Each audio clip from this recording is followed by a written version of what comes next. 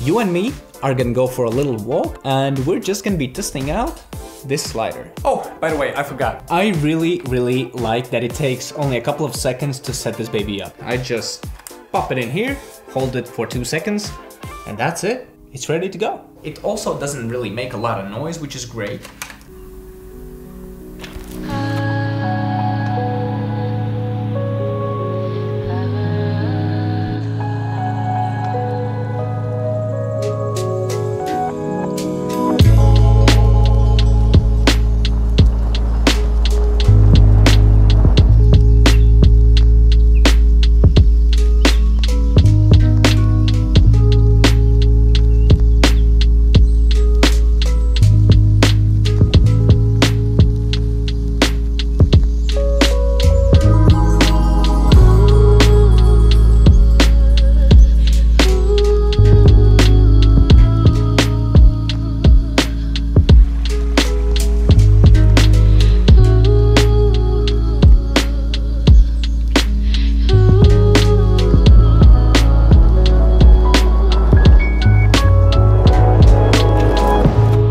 Put your nerdy science glasses on because we're gonna kick this off with the technical stuff. This baby weighs 1.1 kilograms, can hold up to 8 kilograms, 54 centimeter total sliding length. I mean, what else do you really need to know? It's portable, fits in a normal sized camera bag, but I know you came here to see more of that sweet footage, so here you go.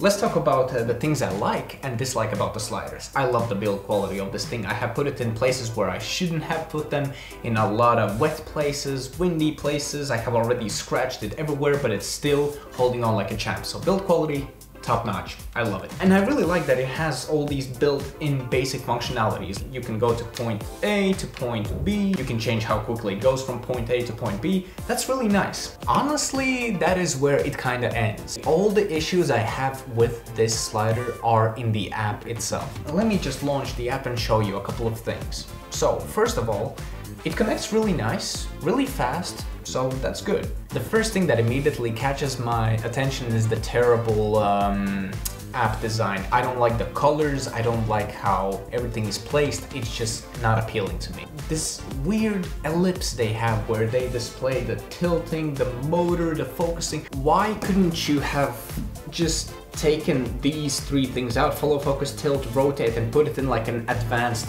tab or something, so I don't have to look at them because I don't have those things. Also, what's up with the curved this thing? Why couldn't you have made it just straight and bigger maybe, so I don't have to struggle with the points so much? And it's... why?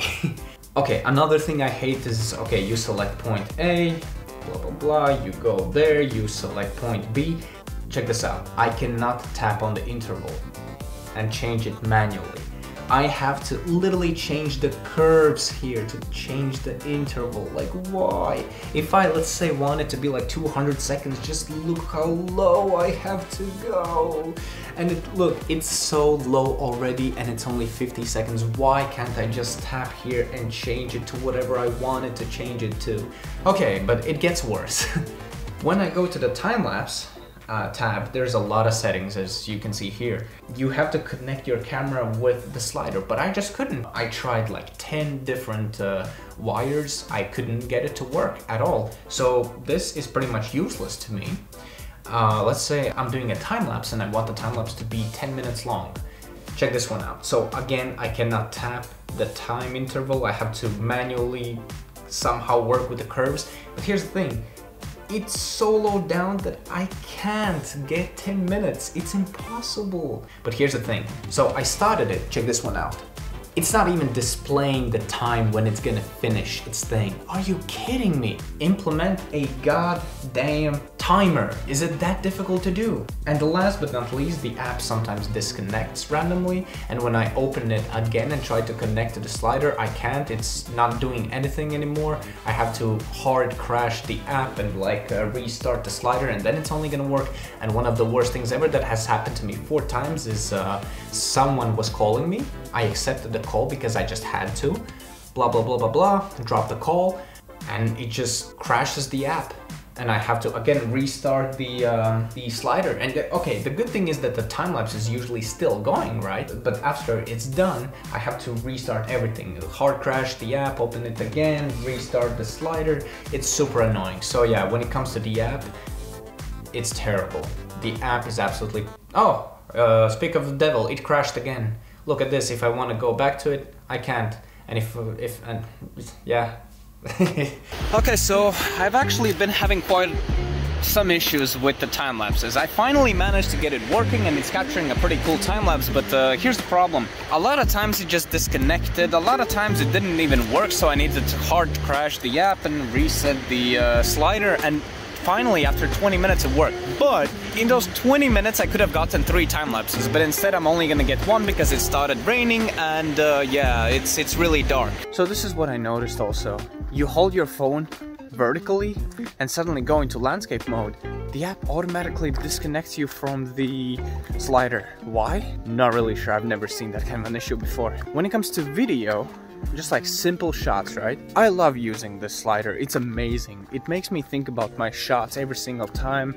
I'm not just like pointing it everywhere and getting all possible random shots. I'm actually thinking about the movement, I'm thinking about what's in the foreground, what's in the background, and all that. When it comes to time lapses, I just got really pissed off at it. I don't think I'm gonna be capturing any more time lapses with it, just because I wasted so much time and I could have gotten many other shots. Well, at least this time, I was able to set up the time-lapse really quickly. It took me just like a minute or 2. However, the only issue is that I only managed to get 300 seconds. I just couldn't get any more. Only 300 seconds, which is a bummer, but whatever, I guess. Now, the most important thing is that it's not gonna crash on me. Yeah, but not kidding. It's pretty rainy now, and it's still going. I know that the parts are kind of exposed and I'm probably doing more harm than helping the slider right now, but hey, as I said, I'm not the kind of a guy who's gonna keep that tool in my shed for years. I just want to take it out. I want to see what it's capable of. I want to just completely freaking torture it. But yeah, so far going strong. No issues, not making any noises, even though rain has hit every part of the slider pretty much. Solid product, terrible app. As simple as that.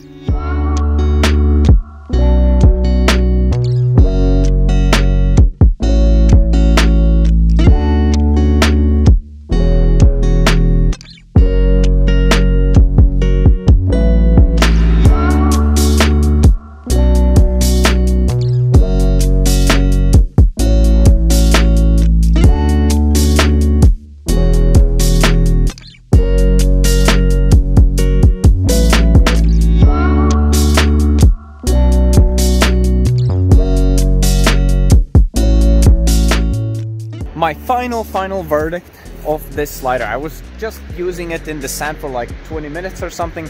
Loved the experience. It gave me 0 issues. Everything was all right.